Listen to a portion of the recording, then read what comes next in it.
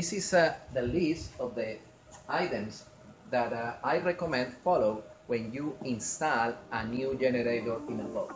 We are going to follow those steps. The first step is size the generator in kilowatts. Calculate how much is the capacity of the generator in kilowatts. The second one is select where is the location appropriate inside of the engine room to install the generator. If you remember, the unload states that the power in watts should be equal to the voltage in volts times the intensity in amps.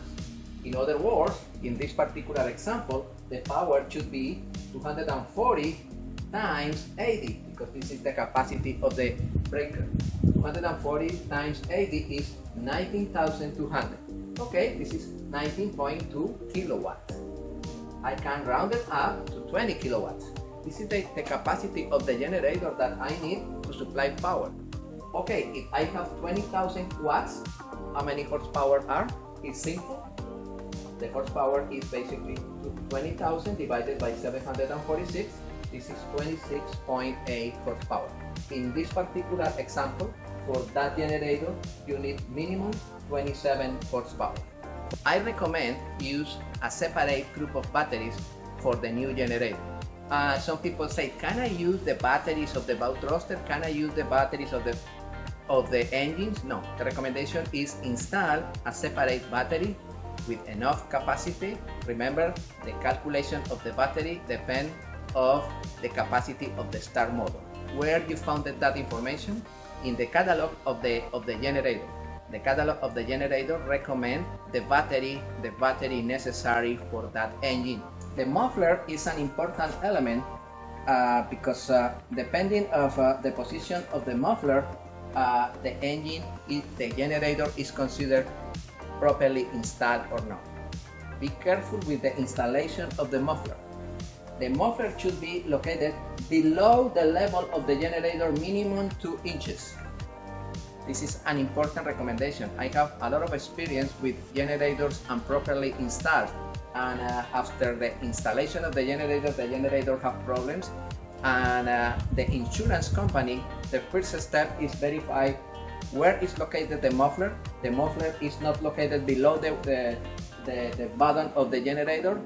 No warranty, no claim. The secret is this: check the exhaust manifold, and verify where this is the exhaust manifold. This is the heat exchanger. Look, that's the through hole. The salt water enter, pass through the heat exchanger. The salt water enter into the exhaust pipe. In this point, the exhaust gases are mixed with the salt water. This is the point where the gases and the salt water are mixed together. Other important element that you need to keep in consideration is the installation of the fuel water separator. The fuel water separator or primary filter or water separator filter should be located before the fuel is coming from the fuel tank, and the fuel continue into the secondary filter, and after the secondary filter the fuel enter in the fuel injection pump. That fuel filter is located outside of the generator, and that fuel water separator is rated in gallons per hour, and you verify the manual, the service manual, and in the service manual you have the recommendation related with the water separator filter or primary. The exhaust manifold here, gases with raw water. The gases with raw water enter into the water separator. The water separator internally have 3 compartments separated internally. One compartment here, the second compartment, and the third one. In each compartment you have an input of with a pipe. Okay, I connect the hose, the output of the muffler, with a hose here. In this, the first compartment, I have water with a smoke. On top is separated. This is connected this with this. Okay, when the smoke with the water pass in front of the second compartment, for gravity, the water goes down. Okay, what is the separation in between the level of the water line and the vented loop? the separation should be minimum 12 inches. I recommend the maximum that you can, it's better.